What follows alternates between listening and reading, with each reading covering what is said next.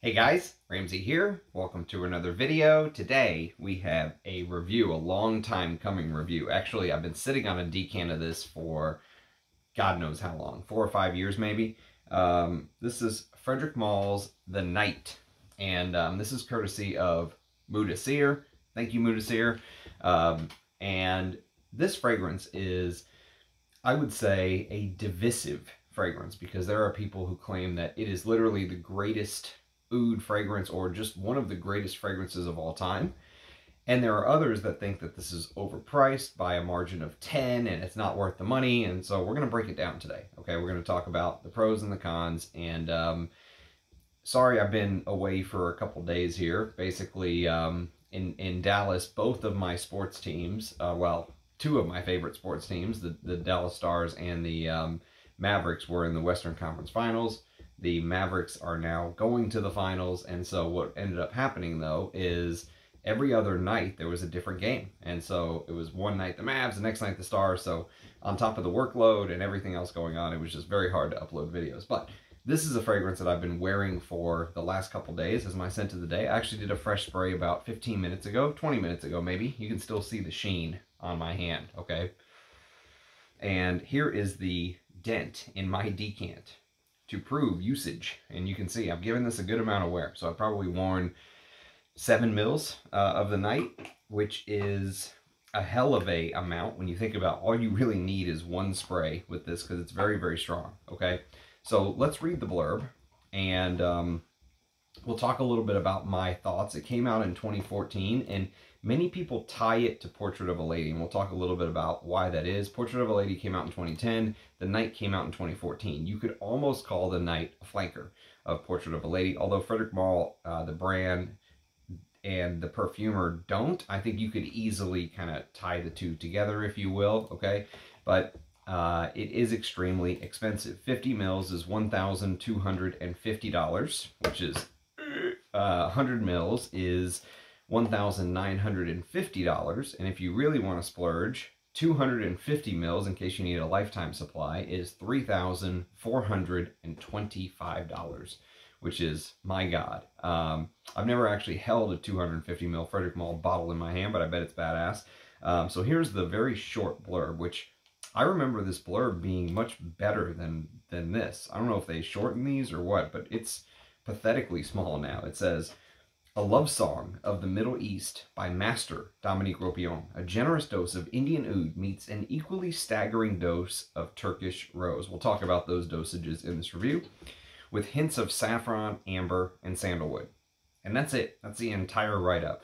I will say the picture shown is interesting because it shows a bottle of the Night next to what looks like this copper-looking mesh, which is interesting because we'll talk about why that applies here later on. But so here's the thing. I used to think initially when I first got this decant from Moudasir, I don't know exactly when I got it. I'm sure I could probably figure it out, but I'm guessing it was probably around the pandemic sometime. So I'm thinking 4 years ago, give or take. And when I got it, the last couple years of oud experience for me have ramped up substantially, okay? So if you watch my early videos, I'm like, yeah, I like oud, but I'm not like an expert or anything like that. I haven't smelled a lot of fragrances. And since then, I've almost turned into an oud head, okay? So I've done all kind of videos on the big artisanal houses. And so when I first got this, this decant, I thought this was one of the best oud scents money could buy, okay? Now, after smelling almost all of the Aries Ladores and doing videos on almost all of them and most of the important Bortnikovs and some of the Ensars and all 3 feel oud fragrances and 3 of the Maxim perfumes. We just did a Maxim live stream. You can check it out, which is Dmitry Bortnikov's son. I would say this is a average oud fragrance, okay? Before you crucify me, wait. I would say this is an average oud fragrance built by a brilliant perfumer. And the brilliance of the perfumer in the composition is what makes this a special fragrance, okay? I'm sort of always reminded of one of my favorite authors, Stephen King, who, when asked in an interview once, how do you come up with all these ideas? How do you get all these plots and twists and turns and stories and all this stuff? And I remember him saying, I just have to sit down and write. And the guy was like, bullshit. I mean, come on, tell us. Like, there has to be some secret. He was like, no, I just need to literally sit down and write. And it just kind of comes out of me, okay? And now, Stephen King, to be fair, I think has fallen politically off the deep end in the last decade. He has gone absolutely insane. But in the height of his heyday, I really believe he is one of the greatest authors of all time. And it just feels like, you know, he said, the words just have to kind of flow out of me, okay? It just happens. I sit down and write, I can't explain it, it just happens. That's what it feels like this fragrance with Dominique Ropion ended up being. It really feels like he created some brilliance out of himself. And why start from scratch with the Night when you have something that he could kind of riff off of? Not rip off of, but riff off of, create something else off of it, okay? And that's what he did with the Night, okay? So here's the interesting thing. According to Dominique Ropion, the Night contains 21% Indian oud. Now,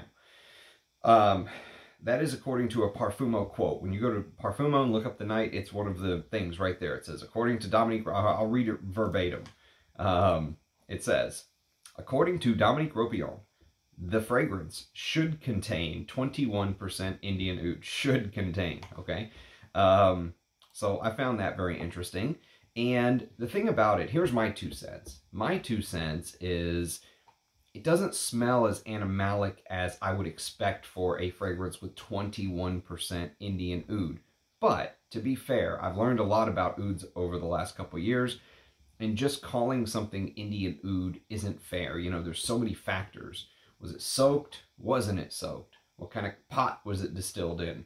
All of these, what was the temperature of the distillation? What region of India was it coming from? You know, all of those things play a big part of this, okay? So that's something to keep in mind. But I do like that they put a percentage on that. I think that's very cool, okay? So, but if the brand says 21%, and that's like an official from Frédéric Malle thing, and not just something someone else says, Dominique Ropion said, or whatever, go with it. It's awesome.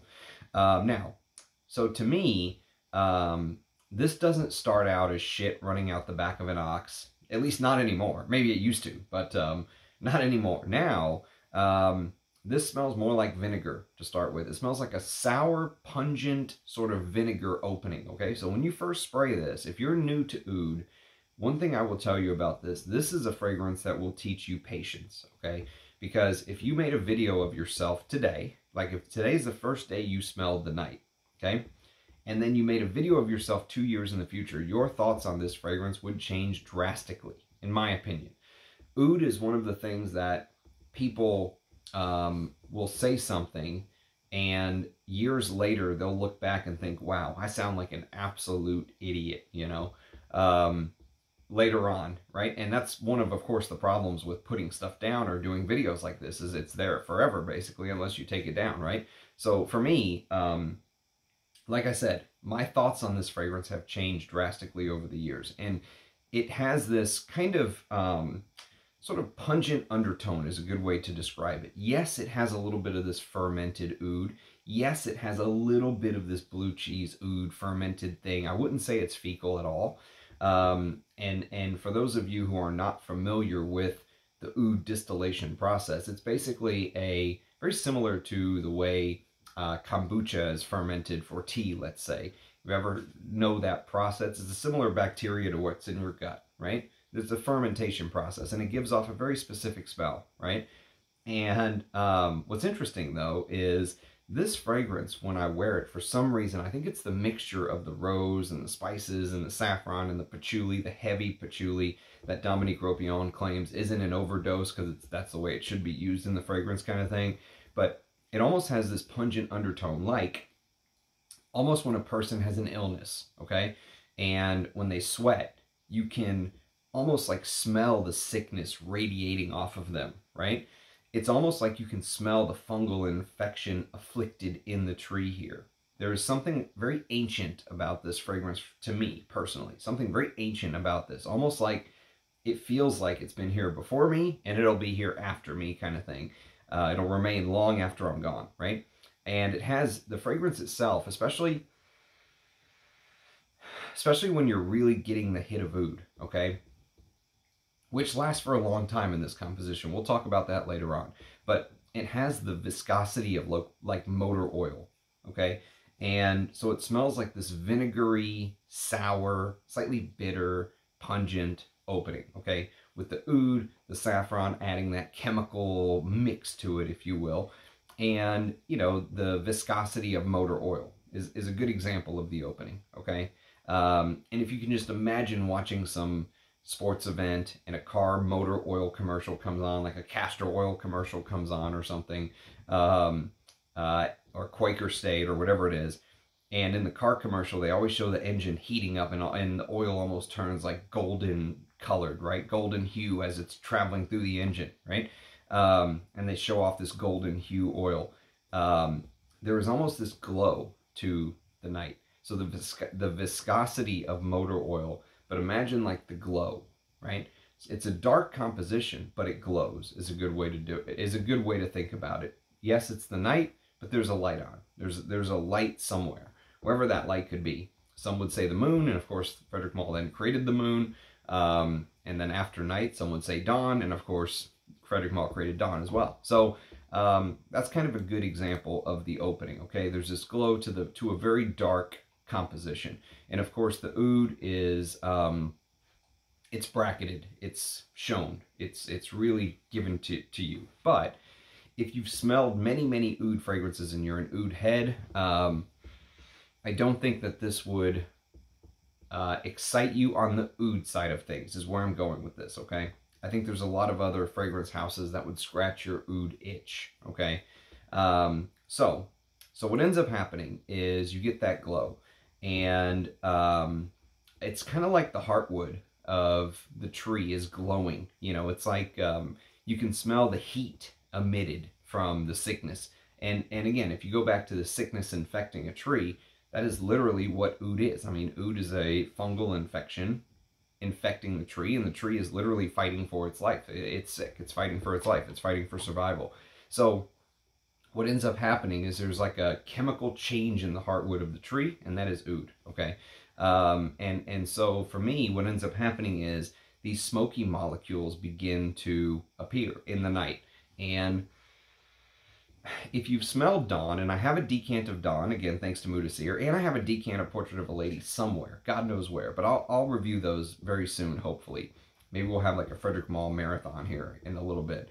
But dawn uses bits and pieces of that sort of woody molecule that feels like it's on fire, that smoky, woody molecule. And so while dawn and the night are linked in name, because after the night comes dawn, and so, but dawn uses much more of that frankincense, smoky type material than the night.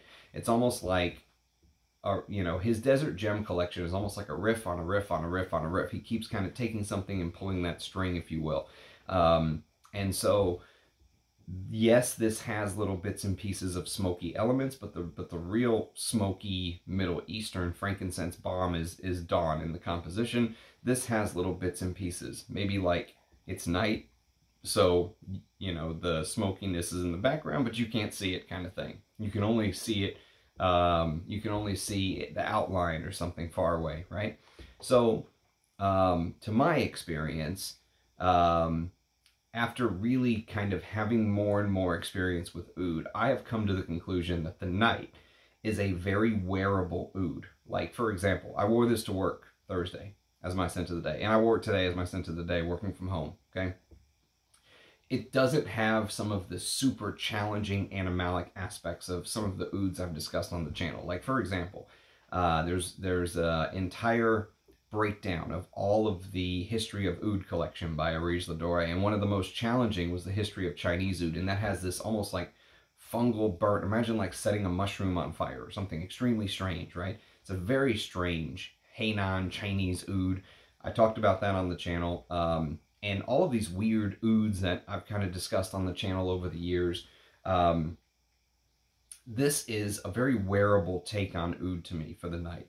The other thing that I think really plays in its favor is that initially, Portrait of a Lady was liked by kind of a fringe element of society, like the super weird perfume nerds, right? And then as time has gone on, it became more and more and more mainstream. And now I feel like this DNA has been copied and cloned, and You know, so many other houses tried to do their take on Portrait of a Lady. Diptyque has one. I mean, the list goes on and on. But I think that the public in general has become more aware of this DNA, right? And it's become somewhat of a modern classic as the years have ticked on. And I think next year will be the 15-year anniversary. It will be the 15-year anniversary very soon. So you're probably going to see like a special anniversary bottle or something from Frédéric Malle. But what's interesting about the night is if you pay attention, even in the first 15 minutes or so of the fragrance, when most people are like, oh my God, it's the most challenging oud of all time, you kind of get, yes, you get the fermented side of the Indian oud, but if you pay attention, you can smell Portrait of a Lady kind of lurking in the background, even from the beginning, okay? The clove and spice combination from Portrait of a Lady is kind of the first indication you get, of course, along with the big rose, which we'll talk about, but quickly you're going to get that rose, patchouli, spice combination. If you know Portrait of a Lady, you will smell it in the night very, very early on. Maybe not the first time you wear the night, because you may be focused on that oud note from the very beginning, but that will fade. Your nose, at least for me, my nose will focus on more and more of the composition as you get used to the oud that's used here, okay? The signature of Portrait of a Lady is really shining through. So I've got a little bit of a sore throat, so I'm trying to kind of continue to talk through this. But basically, the night is this oriental rose oud combination. And Portrait of a Lady turned out to be like the perfect chassis to staple a big oud note onto. The smoky molecules make the composition almost feel not like there's frankincense. Like in Portrait of a Lady, you smell it and you're like, okay, this is definitely frankincense and rose and a big giant patchouli, right? Some people have called it a purple patchouli, a purple take on patchouli. I could see that.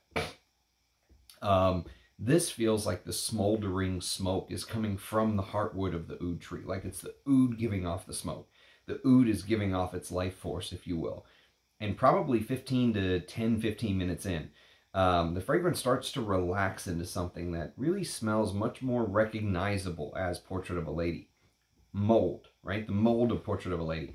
With that oud saffron and kind of jammy, waxy rose that feels like a kaleidoscope. It feels like a kaleidoscope of rose colors. All these different colors of reds and pinks and all this stuff. And to the credit of the oud being used here, a lot of times, one of my biggest beef when like a niche or a designer house does an oud fragrance, now that I've really got to know artisanal perfume, when I smell like an oud from Amouage or something like that, right?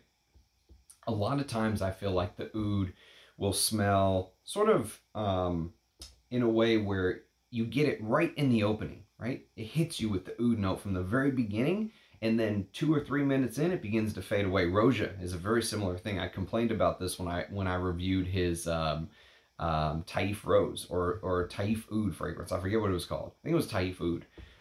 The one that was originally a Fortnum & Mason exclusive, and then they put it into the regular Taif Oud bottles last year or something. And it sells for like $800 on Roja's website or something. And really the oud was very beautiful in the first couple minutes, and then it slowly begins to transition into something else. And that's a big complaint of mine with a lot of these non-artisanal house ouds that last and last and last into the dry down. And here, it doesn't quickly morph into something else. Remember, oud is a very heavy note normally. It's usually used as a base note. Now here in the night, they list oud as a heart note. Okay. But remember, it shouldn't fly off your skin in a minute or two and be gone. It just shouldn't. That's for some reason in my head, I always think of, you know, some sort of like money saving technique or some ploy that the houses are using to kind of give you a very small amount of oud in a composition, give it to you early, and then switch on to something else, okay? But the night, to be fair, the beautiful rose and the beautiful oud go on and on and on into the dry down. Even though it's not a challenging oud to my nose, it still can be smelled. It can be enjoyed, okay? And I like that. So it's almost like if you've gone through a challenging time and it's the middle of the night, maybe you're alone, you just want the next day to start or something, and anytime that happens, what happens? The night just goes on and on and on and on, and you're like, fuck, I just want the sun to come up and go to work or something, right? And so I would bet my bottom dollar that there is some sort of heavily supported patchouli, that's supporting the oud, let's say. Some sort of big patchouli, very similar to what was used in Portrait of a Lady here, is supporting the oud into the dry down, would be my guess. Even though the note listing doesn't list patchouli in the night, it's a very simple note listing according to Parfumo. Turkish rose, saffron, oud, frankincense, and sandalwood. That's it. That's the only thing that Parfumo lists. I think it's probably a very incomplete note listing, is my guess. But, I mean, I think there's probably more going on. But I do like that the oud goes on and on into the dry down, even though I think it's heavily supported by patchouli. And both fragrances, The Night and Portrait of a Lady, okay, they both list Turkish rose or Turkish Damascena. So the rose in The Night does smell slightly different, and I'll review Portrait of a Lady one of these days, but it could just be the effect of the oud and saffron that's kind of playing with shadows on the rose, if you will. But oud and saffron are missing from Portrait of a Lady. So, and there's some notes in Portrait of a Lady that are missing from The Night, okay? So, that could be one reason why that the rose smells different, even though they're both listed as Turkish rose, okay? And Dominique Ropion has specifically claimed that the Turkish rose Damascena note ingredient here is distilled in copper pots, okay? And as many of you know, different distillation techniques, whether it's copper pots or stainless steel, those are the two main ones usually, can kind of give a different twang or a different smell. I think stainless steel can be kind of distilled out, or there are tricks to hide the smell of the stainless steel. And copper pots usually add a little bit of like a roundness to it, a softer roundness to the ingredient, from what I've heard, because copper has a traditional antimicrobial properties in and of itself, right? So the distillation can make things smell differently. Dominique Ropion is on record saying this is a rose distilled in a copper pot. So just FYI. And interestingly enough, that image I mentioned on the Frédéric Malle website right now in 2024 has this copper, like, almost like a, copper mesh on the front page next to the bottle. And of course the cover of the night bottle, which I don't have here, but I did have some of the other desert gems. I could have grabbed one of those. It almost looks like this golden copper looking color in front, okay? So finally, the other link to Portrait of a Lady is this raspberry note, which Portrait of a Lady has a raspberry note. In The Night, it almost smells more like a dark berry jelly or conserve or something like that, okay? And this is probably the effect of like these ambery materials that you're smelling. But just imagine a pot with raspberries and strawberries and cranberries and red berries and probably some pink pepper sprinkled on top, and you just let that thing cook down to like a sludge, okay? And that's kind of the berry, this dark berry note makes itself known occasionally. Sometimes when you're smelling pure oud, you'll get a note of honey, or you'll get a note of berries or fruits, or there's all these different notes that kind of come and go. You can go watch some of my Bortnikov, some of my Ensar, some of my Aris Ladori reviews, and I talk about some of that with some of the different ouds. Here, it literally smells like the big kind of imprint from Portrait of a Lady, because Portrait of a Lady had that raspberry here, right? And here it smells like red berries, but like in an ambery context, all right? And maybe you left them in the pot so long where the sludge starts to almost smoke a little bit, and that is the incense note that you're smelling as well, which is feels like it's coming from the oud. So that's kind of all of the different highlights of the composition. Now, even though I don't own a bottle of this, I have to say, this is a very special fragrance to me because it taught me a lot. This fragrance taught me to never be perfectly sure of your opinion. Never, okay? Because as the years tick by, your opinions can absolutely change. And it also shows how important the perfumer is overall, okay? How important having somebody like Dominique Ropion is to the composition. And to be fair, I mean, the composition is gorgeous. Portrait of a Lady and the night by extension is like looking into this beautiful, thick, dripping rose, and that's just so deep. And imagine like different shades of red that are like painted onto the rose, which I always think of painting the roses red when I say that. But it's kind of like, I once heard a quote. Someone said, you can't imagine how beautiful heaven is because there's so many colors there that the human mind and eye can't even imagine, right? And there's an image actually that I found, and I mentioned Stephen King earlier, but this is one of his Dark Tower books, The Wasteland, which if you never read his Dark Tower, if you like long form stories where they go book after book after book and kind of carry on, I would highly recommend this series. Roland's one of my favorite characters ever created. But this is the cover of The Wasteland, and you can almost see this galaxy with the rose imprinted. And on the inside, there's the rose with the galaxy inside, right? And in the story, of course, this was a rose that was like so important that if it got destroyed, the whole of existence would end. But and you can see kind of the people singing. Like whenever the kid got close, Jake gets close to the rose, he hears this like choir of voices sing, this angelic choir of voices singing around the rose. Now, maybe Portrait of a Lady's Rose is not that beautiful where you start hearing voices, but it is a beautiful multicolored rose is kind of the picture. But imagine like this thick, dripping rose, okay? Thick, jammy, waxy, dripping rose. It is sort of perfectly counterbalanced to the rest of the fragrance. You almost have to admire how heavy the patchouli is used here, this earthy, heavy patchouli, and made up of all these different fractional distillations to get the patchouli to exactly the way that Ropion and Frédéric Malle wanted it. And then, of course, the oud adds this beautiful smokiness, a little bit of animalic. I think how animalic the fragrance is depends on how much your experience with oud is.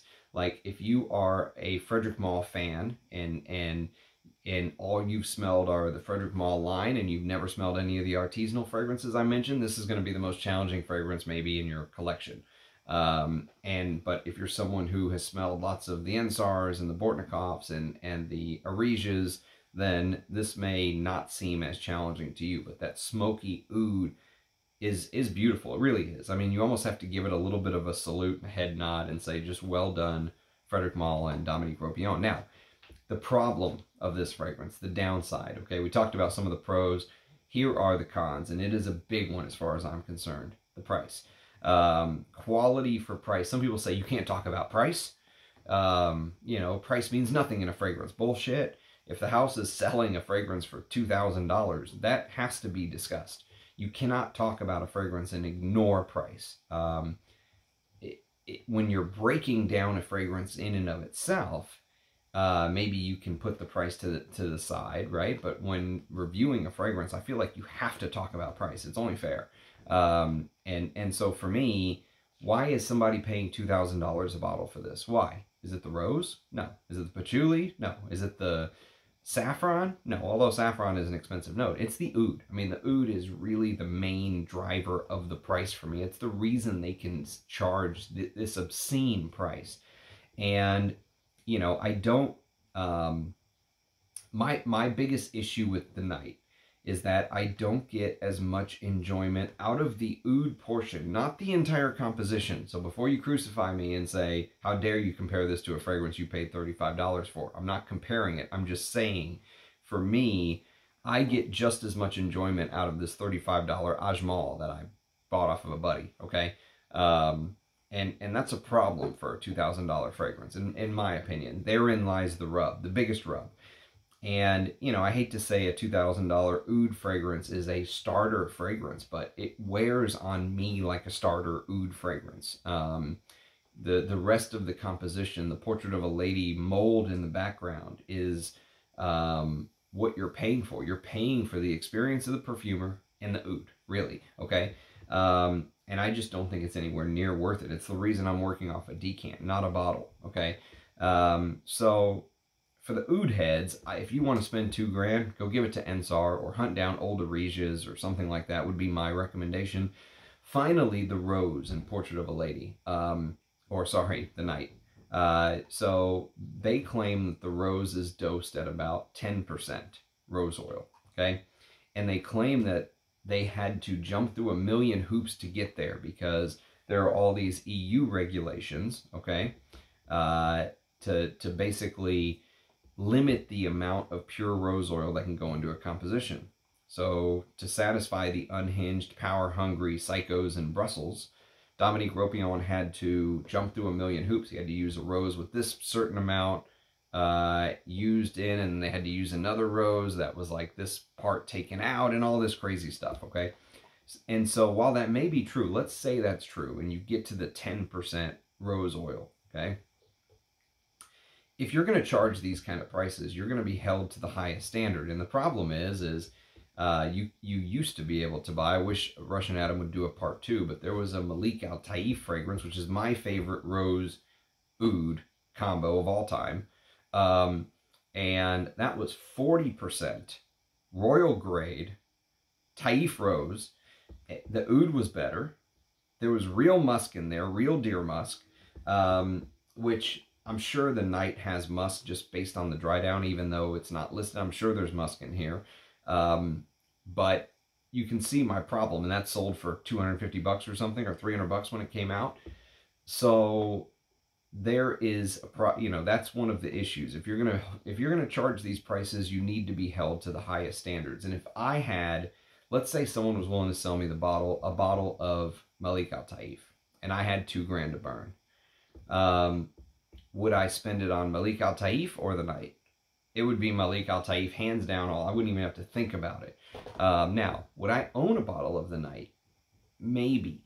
If I could find it at an amazing deal, which no one would give you an amazing deal, but let's just say you found it at an amazing deal. Let's say you found someone that was willing to just sell you a bottle at 75% off or something. Would I buy it? Yes, if it was the pre-Estee Lauder bottle. If it was the one that was before Estee Lauder got their paws on them in 2016, just in case things have changed. I don't know if they have, but there's a lot of folks that claim the oud was different in the earlier versions and this, that, or whatever. I don't know. So reformulation is always a concern with these big conglomerate houses. So that's just kind of my take. That's my 2 cents on it. I would own it for the collection, but I think it's a very wearable oud. I really enjoyed wearing it. I think people around you like it. They like the DNA. They think it smells good. You can wear. I think you can wear it to work and not have too big of an issue. Personally, me. I know I wear crazy stuff, but I have no problem wearing the Night out and about. I think it's beautiful. So yeah, that's my 2 cents on it. If you have any experience with the Night, I would love to know your thoughts. And just holding this, I literally rubbed the name off of it, so it was there when I showed it, I promise, but I'll put a new little sticker on here. But yes, do let me know your thoughts on the Night. As always, I love hearing your feedback, seeing your faces in the comments. It's a joy to do these videos for you guys. I wish I could just do video after video after video, but life beckons, so hopefully another review or 2 to come this weekend. But as always, love doing these. Let me know what you think. Cheers, guys, and I'll catch you next time. Bye-bye.